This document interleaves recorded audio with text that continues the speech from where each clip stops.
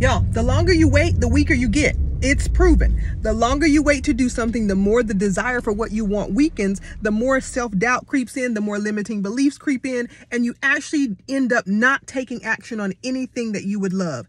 The longer you wait, the weaker you get. By the time you actually think it's the time to do something, everything about the situation, circumstance, and condition has changed, and you're not strong enough mentally, spiritually, emotionally to overcome those obstacles because you didn't put in the work. Think about it. Think about your body. When you say you're going to exercise or work out, the longer you take to institute that regimen, your body each day is just getting weaker and weaker. The longer you wait, the weaker you get. Don't wait.